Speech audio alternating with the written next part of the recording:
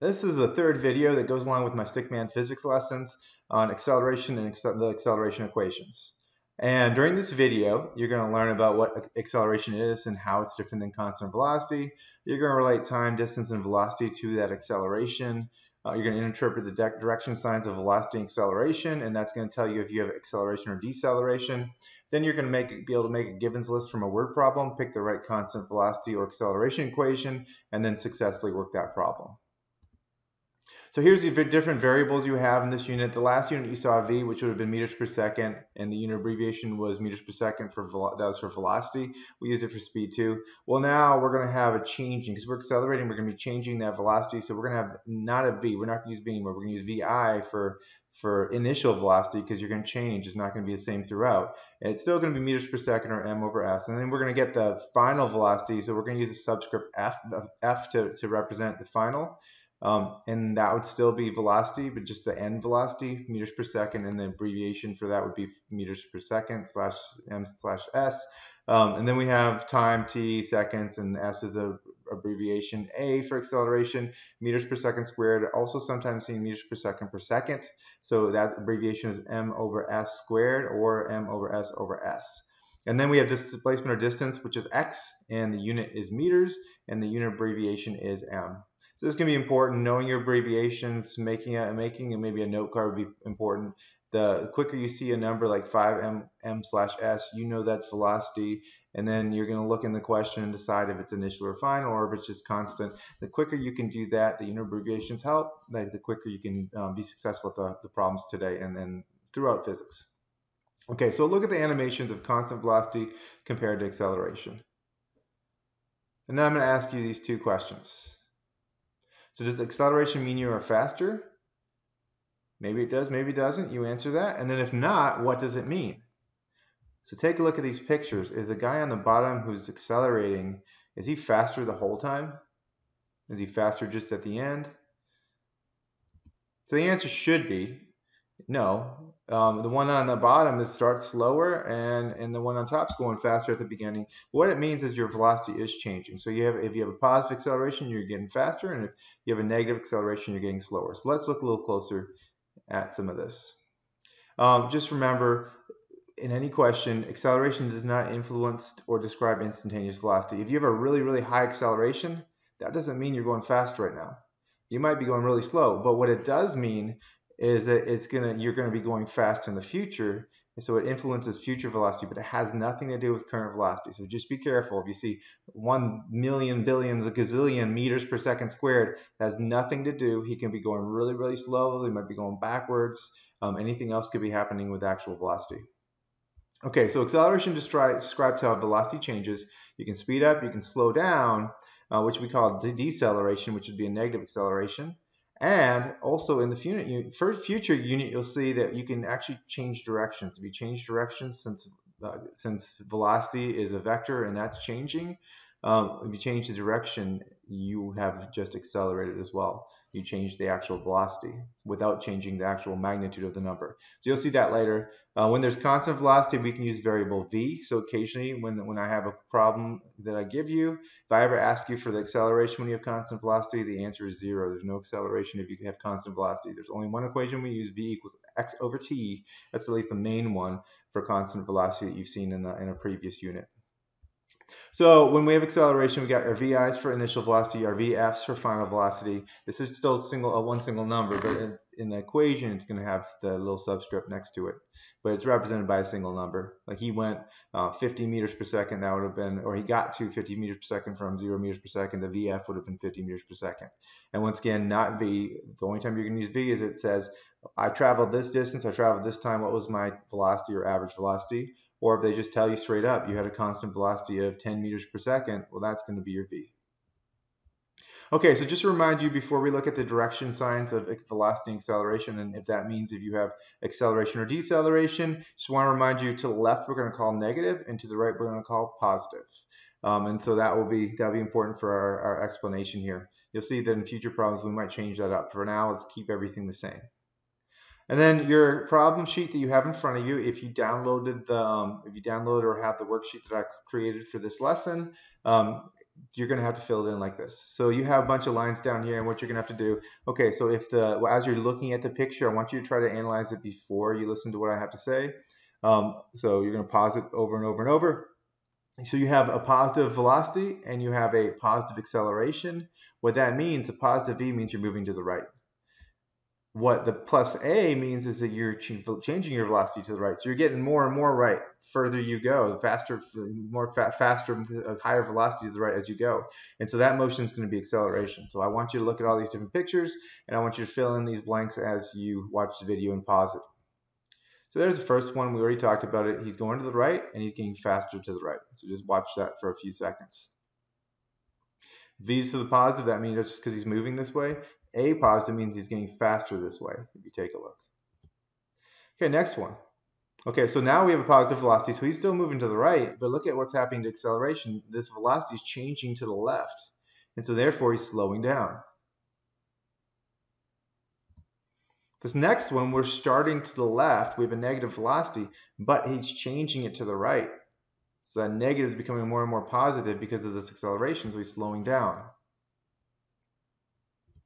Now we go ahead and we have a negative velocity, but we have also a negative changing velocity or negative acceleration. So he's getting faster and faster to the left, or you're becoming more negative. So once again, negative doesn't mean you're going slow. It just means you're going left in physics. You can be walking that way, or you can be going backwards, walking backwards. It really doesn't matter, but you're going in the negative direction. Here it was left.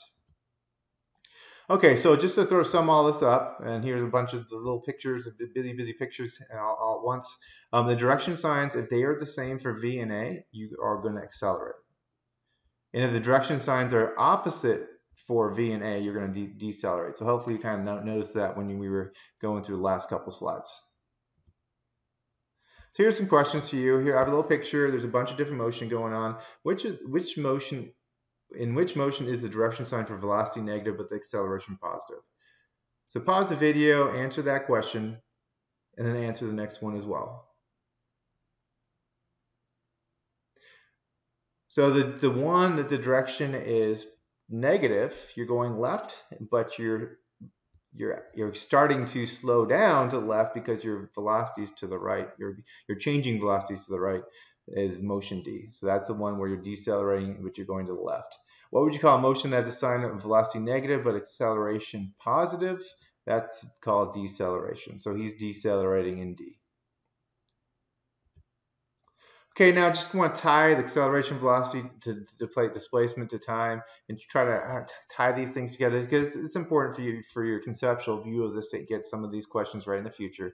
So we're going to start, and I just want to say, okay, so the time is here. We're about to start, and I'm going to show you what acceleration of 5 meters per second means. And I just want to remind you that you're changing your velocity by 5 meters per second every second.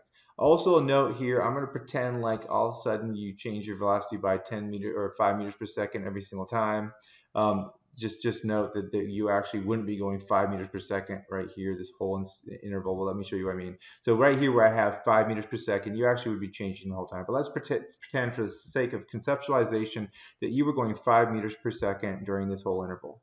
Well, you just traveled for 1 second. And after that 1 second, you just traveled 5 meters. So this 5 meters per second means that after the second, you traveled 5 meters. Now, what acceleration is going to do is going to tell you what's happening over the next second. And over the next second, all of a sudden you added 5 meters per second to that. Over 1 more second, it took you 1 more second, you added that 5 meters per second. And now you're going 10 meters per second. And if we pretended you were going 10 meters per second this whole interval, you'd end up covering 10 meters because you just traveled 10 meters per second. The whole time, your velocity changed by 5 meters per second in 1 second because that changed you from 5 meters per second to 10 meters per second. So you might need to pause this video and think about it for a second. It could be a lot to handle, but it really will help your understanding if you understand what I'm talking here. Okay, so now you just traveled 10 meters because you're going 10 meters per second, but we're going to accelerate again, 5 meters per second. So we're going to go ahead and change our meters per second by 5, and now we're going 15 meters per second. So what that means, so once again, notice how these intervals have changed by 5 every single time because of this. Then our velocity changes by that, but then that also has an effect on our displacement because of it. And it's all a result of time. So you're going 15 meters per second, so that means 1 second later you're going to cover 15 meters. And so by the time you went, 3 seconds later, if you would have, once again, if you were going 15 meters per second the whole second and not increasing the whole time, you would travel 15 meters in that 1 second. So notice 5 to 10 is 5 meters per second. It took 1 second. That's where this other second comes from, or the squared. 10 to 15 is another 5 there per second, 1 more second later, and that's why the second squared. And so that's how these all relate. So hopefully that helps you a little bit out. Okay, so if you are in my class, you have an equation sheet that looks like this thing on the left, and I had you print it out one day earlier. And if you didn't, make sure you print it out because you're going to reference that the whole time. I want you to add an equation to this because when I talk about acceleration equations, I want you to think of 4 equations, not just the 3 that are on this equation sheet. But I want you to add the extra equation that's missing there. And this actually could be derived from 2 equations. These 2 equations right here. If you ask me later on, I can show you how it's done, but they just derive this equation. So I just want you to write it on your paper, and I'm going to let you use your equation sheet on any quick quiz or test. And so if we have constant motion, we can tell constant motion is going on, or we can't tell the velocity is changing, we're going to go straight to the v equals x over t. Then if we can tell that the velocity is changing, we don't need to know that the VI and VF, but if we can sense from the equations the velocity is changing and we have enough variables, which you'll see in a second, we're going to go to one of these 4 equations, which are your acceleration equations. So it's very important to print this equation sheet out or have something. Here's a link to the one we have. If you follow that link in PowerPoint, if I provide that for you. And then all the variables, we talked about what they meant earlier. I'm going to keep on going past that. We're going to look at this main acceleration equation. The definition of acceleration is it's a change of velocity over time. But then there's expanded form. If you have initial and final velocity, well, the change in velocity is nothing more than the final velocity minus the initial velocity over time. So this is the definition for acceleration. The changing in velocity over the time. You solve for this, you get your acceleration. Your unit would have been meters per second squared. This is what it looks like on your equation sheet. Just note that this A can equal change in V over change in T, or A can equal VF minus VI over T. I use parentheses around some of these things just to help out with the calculations. So let's look at an example. What is your acceleration from rest? It takes you 2 seconds to get to 10 meters per second. So you start with a variable with a givens list. You started from rest, so VI equals 0. Your final velocity is 10 meters per second, and it took you 2 seconds to do that. So we're trying to solve for acceleration. Well, with 3 knowns and 1 unknown, you can pick out the equation and you run right to this equation. And when you solve it, you go ahead and you throw in your 10 for the VF. You throw in your 0 for the VI, you throw in the 2 for the T, and you get 5 meters per second squared. And this is where knowing your units is very important because what I do when I'm doing my math is I leave off the units here, but I know that when I get my final answer and I use MKS units going in, I know that my unit for acceleration is going to be meters per second squared. And you'll be assessed on that in a couple of different areas. So make sure that you know your variables and your units on those variables. So once again, that's the same as m over s over s. So if I ever write m over s over s, that's on the multiple choice question. That just means the same thing. Okay, so let's go ahead, and I want you to don't look at the answer. It's hard not to look at the answer. It's right there. I shouldn't have put it there. So just cover it up for a second and read the question and do the problem, and then after that, then come back and check the work. Okay, a car accelerates from a traffic light and increases its velocity from 0 meters per second to 20 meters per second. It takes 5 seconds. What is the acceleration? So here's your givens. Car accelerates. You have to read the question carefully, and you have to say, okay, well, you're going from 0 velocity to 20 meters per second velocity. So I have to have VIs and VFs. So you can completely tell because you have 2 different velocities that you have VIs and VFs. And just reading the problem, because there's other ways I can write a problem where it could be a constant velocity problem, and it could have two variables. But here you're accelerating. You can tell you're accelerating. So you have a VI of 0 meters per second. You have a VF of 20 meters per second. It takes 5 seconds to do this. And now you're trying to solve for acceleration. So what you're going to do is, you're going to find that equation. And when you find that equation, you're going to plug in the digits. And when you get your answer, which you already saw, was 4 meters per second squared. Okay, so I just want to revisit this constant velocity equation again. Can't remind you enough. I think on some of my quizzes and tests, we try to catch you off guard and throw a constant velocity problem in the mix of the acceleration problems. You'll see that in the future units as well. So we're going to use a v over t equation, v equals x over t equation, for example. So when would I need to use this equation and not the acceleration equations, which we're about to go into? If Sally ran 500 meters at 5 meters per second, so she's running the whole time at 5 meters per second, she never changed that velocity. So we would use this equation right here. Or if you just had a total distance and a total time and you don't know if you're speeding up, slowing down, or whatever, you can use the same equation and you would be solving for the average velocity. Okay, so you have these four equations we're going to look a little closer at, and this is where you're going to get good at the math. It's going to take you a little extra practice probably than today. Some of you might get it down today, some of you might need a little more practice in future just practice lessons. That's what we're going to go to next in my class. So the first equation, we'll just go in with this. I want you to notice, looking at these different equations, there's only 5 possible variables that you find in those equations. You find VI, you find VF, you find A, you find X, and you find T. Once again, these are acceleration equations, so you'll never have V. You'll have either VI or VF. If you have 3 of these known and you have 1 unknown, it's going to lead you to one of these equations. So it doesn't matter, you can have 3 of any of these. Any 3 of these, and you're asked for one other one, that's going to lead you to the equations, and I'm going to show you how to do that in a second. Once again, you're never going to have V. It's going to be VRV or VF in acceleration equations once you read the problem and realized it was an acceleration equation. So you're making a givens list and including, especially including your unknown, maybe put your unknown first, what you're trying to solve for in that givens list. This is going to help you pick out these equations. You leave out your if you leave out your unknown, you're not going to be able to pick out your equation right. So once again, you're probably going to have to do a little practice before that means something to you, and then all of a sudden you'll be asking me that question. But we're going to pick the right one. So let's take a look at this first example. What is the initial velocity of a train that takes 30 meters to get to 15 meters per second from a rate of 2 meters per second? So on your paper, I want you to write exactly this. I want you to read the problem, and from here on out, I want you to try to get ahead of me on the problems, and then watch the video. You're asked for the initial velocity, so you're solving for VI. It takes 50 meters. Since you see meters, it's not time. It's going to be displacement. To get to, you were getting to, so we're ending at 15 meters per second. So once again, it's going to take a little time to get used to these word problems. So we're getting to 15 meters per second. And at a rate of 2 meters per second squared. So what is rate? I don't know. Let's take a look. Oh, its unit is meters per second squared. It must be acceleration. So that's where knowing your units is going to be very important in this lesson. So we look for our equations that have VI, X, VF, and A. And another thing you notice is we don't have T. So anything that has T can be ruled out. We can't use it. We don't have it, and we're not even interested in it. Like, it's not even part of this problem. So we can't do any of these other 3. There's only one equation that can work. Once again, if you have 3 knowns and 1 unknown, you're going to pick an equation. It's going to be a different one depending on which knowns and unknowns you have. So if we go ahead and continue on with this problem, I think some of the order is a little bit off. We're going to rearrange the equation. You can plug in the values or you can rearrange. I don't care as long as you have the work whenever I ask you for the work. And we start off, we rearrange that equation, and it becomes this right here. And then we go ahead and just watch out because we're solving for VI, not VI squared.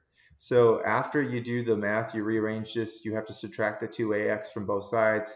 That leaves you VF squared minus 2ax. So VI squared equals VF squared minus 2ax, but then you have to get rid of the squared part. So you have to take the square root of both sides. And when you take the square root of both sides, that's when you get this. Then you can plug in your values. And my PowerPoint, the order's off a little bit. That's why that little circle was there. And then you do all the work. And after you do all the work, make sure the square root is around everything. That's why I have these extra parentheses. Everything in here has to be square rooted. And so if your answer on your paper was 105, you forgot to take the square root of your final answer. It happens a lot. Be careful. We're solving for VI, not VI squared. And so we get to the answer 10.2 meters per second. Okay, so watch out for keywords. This is going to be important as you're reading through word problems. Go ahead and take a second, and I want you just to write down what do each of these variables tell you? Like, how fast was it going? So it's going a new rate right now, but it was going something different, so it was VI. So do that for all 6 of these. Tell me what information it gave you. Is it asking you a question about something? What did they give you? Okay, so how fast was it going is VI equals question mark. It's just a question about how fast. and it's a past tense, so it would be at the beginning. Think of initial as the beginning of a problem. Think of final as the end of the problem. So problems are going to have a time frame that they're going to go through. How fast will it go? That's going to be final velocity. An object starts from rest. They just gave you information. They told you the initial velocity was 0 meters per second. So watch out for the word rest, or from a stop, from still, things like that. It's going to be information that's going to be useful for your givens list. An object slows down. That just tells you A is negative. I don't know how fast it's going right now, but I know that it's going to be slowing its velocity. An object comes to a stop. That would be Vf equals 0 meters per second. A constant velocity. That's not A equals 0 meters per second. Oh yeah, no, actually that's right. Constant velocity means that the velocity is staying the same, but that means that A equals 0 meters per second, yes. There's no acceleration. So constant velocity, no acceleration. And if I asked you what that acceleration was, you would have to tell me 0 meters per second squared. The velocity could be anything. It could be fast, it could be slow, it could be, once again, acceleration doesn't tell you about what the velocity is right now. It tells you that constant velocity, acceleration being 0, means it's not going to change from whatever it's doing right now. Okay, so you're going to get practice picking from these formulas. You're going to do this problem set. Take a second, go ahead and do the problem set, and then once you're done with the problem set, then I want you to come back here and watch the video and see the answers.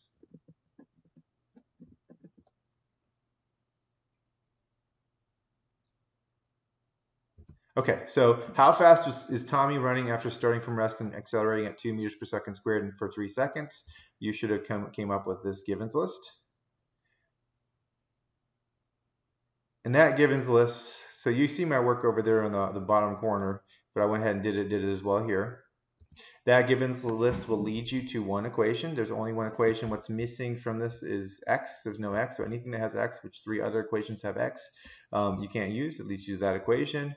You go ahead and you plug in the values. One thing I didn't mention earlier that I want to go ahead and mention, this is the same equation as A equals Vf minus Vi over t. And if for some reason they're asking you for acceleration, sometimes it's just going to be better just to go straight to the A equals Vf minus Vi over t, just quicker, but same thing. If you do the algebra right, it's going to get you there anyways. So we get to the answer, Vf equals 6 meters per second. Once again, unit for velocity is meters per second. So if you have meters per second squared on your paper, change it. You gotta have meters per second for it to be correct. Okay, next one. Car travels for 10 seconds at a constant velocity of 20 meters per second. What's its acceleration over that 10-second period? Okay, so watch out. This was a trick. Some of you probably already started writing a givens list. 0 meters per second, it's constant velocity. That means no acceleration. How much time would it take to go from 10 meters per second to 35 meters per second and 50 meters? Okay, at this point in time, you might realize I'm not always going to ask you for the first variable in these equations. You might be asked for anything in one of these equations. So you just have to do the algebra to get to the version that you need to get to. So here's your givens list, and you'll notice you're missing, looks like you're missing acceleration. So even though there's acceleration, you don't need to know it. And the only equation that doesn't have acceleration is that one that I told you to write on your equation sheet before. X equals Vi plus Vf over 2 times t. Sorry, yeah, times t. And so you plug in your values, watch out, Vi, Vf, watch out, this is a plus, and some other equation, there would be a minus. So we get to this, and I'm working the equation without rearranging first, because a lot of students end up doing that. This is just so you can check your work.